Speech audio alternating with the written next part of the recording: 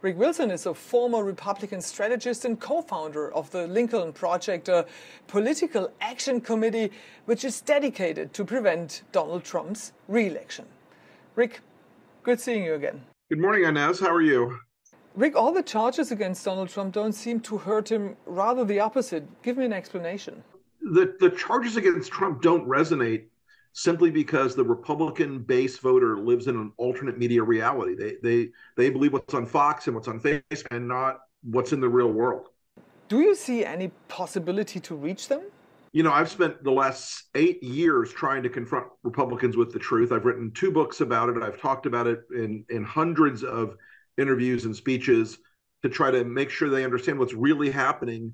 And the illusion of what's happening in their heads is vastly different from the reality. And it is nearly impossible to separate the hardcore MAGA voter from Trump.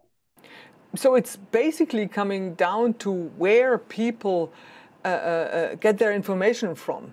It really is. And unfortunately, on the right in America, there is a enormously sophisticated and enormously consequential media machine that is designed from the ground up to hold these hardcore Republican voters in a sort of bubble and not let conflicting information enter that bubble. Mm. And so because of that hermetically sealed bubble that they live in terms of information and media, they find it very easy to just go along with whatever they see that day on Fox or whatever they see that day on their Facebook feeds or on their social media feeds on Twitter or wherever, and to believe in things that are empirically untrue, but are politically persuasive. Well, but the Republican Party is bigger and more than the MAGA supporters. It is, but the MAGA supporters will be the people who elect the president in the Republican primary. The kind of persuadable voters that I've been very good at reaching, they represent between 7 and 11% of the Republican voter pool overall. Now, in the general election, when it's Trump versus Biden, that will be a very important group of people to persuade and motivate, which is what my organization is working to do. But it's also a very difficult task that you can't look at it lightly. You can't say, oh, this will be easy, because there is an instinct among Republicans to always return to the nest. Rick, do you think there is anything which would stop these Trump hardcore supporters, for example, if he would be in prison during the nomination process of the primaries? I will tell you honestly, even Trump being in prison will not stop them from naming him as the Republican nominee. Even Trump being in prison will not make the majority of Republicans reconsider their allegiance to him. And that is a frightening thing in a democracy where you say, oh, the guy who's going to jail by the end of this week, it'll be over 100 felony charges, is still an acceptable leader. But they really believe he's still not only an acceptable leader, but the best possible leader. What does all this mean for the future of the GOP, the Republican Party?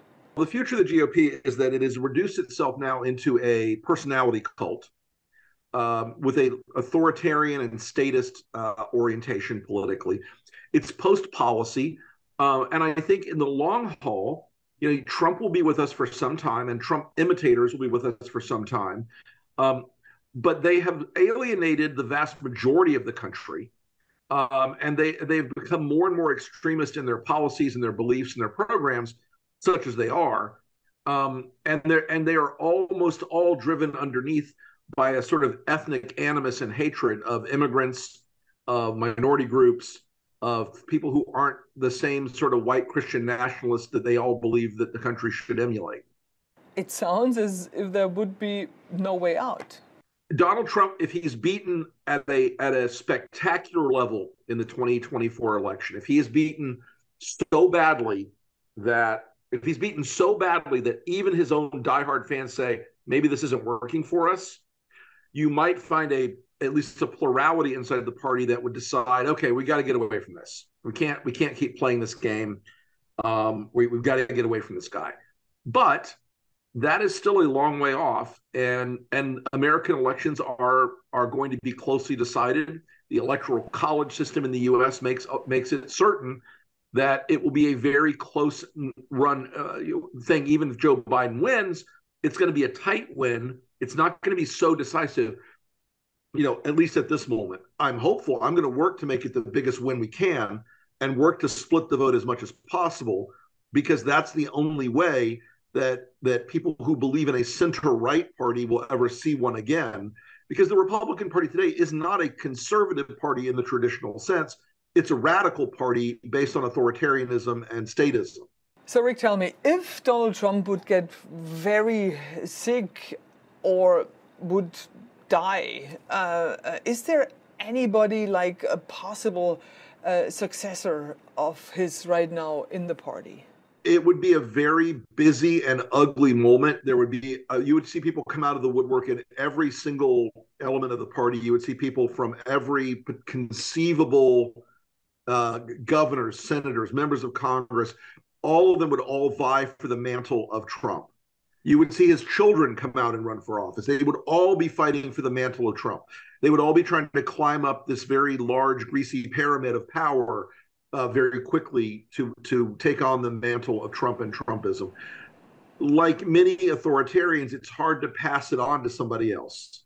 Mm-hmm. It's hard to do a succession plan when your grip on power is based on fear and intimidation and on a cult-like obedience to one person.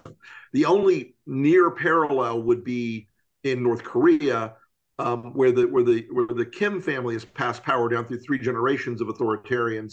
But that is a very different sort of political climate than in the U.S.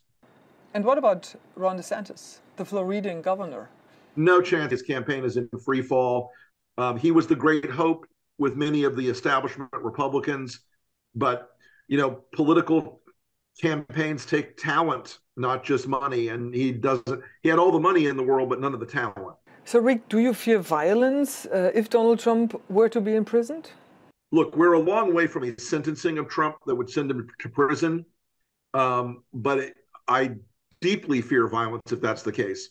If you thought that January 6th was bad, I think these people will look at Trump facing justice and accountability as something that will justify any level of violence to free him in that case. And I think that should concern and frankly terrify most Americans. Rick, as for now, it seems absolutely possible that Donald Trump will be the next president of the United States, picked by the Americans in a democratic process. What will happen to this country? If he's elected president, he will just kill off the federal investigations and the charges. He'll just stop them. They will end right then and there. The state stuff is still going to hang out there, but at that point, I think that the consequential nature of the federal charges being erased would end the motivation in most of the places to continue the pursuit.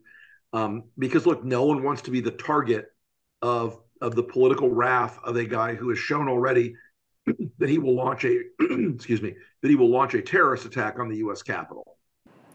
Would that lead to a constitutional crisis? We're already in one. We have 65% of Americans Republicans, don't believe that Joe Biden was legitimately elected. We're in a constitutional crisis already. If we choose not to look at it that way, that's naivety, not reality. Rick Wilson, thank you very much, and let's talk soon again. Yes, ma'am. See ya.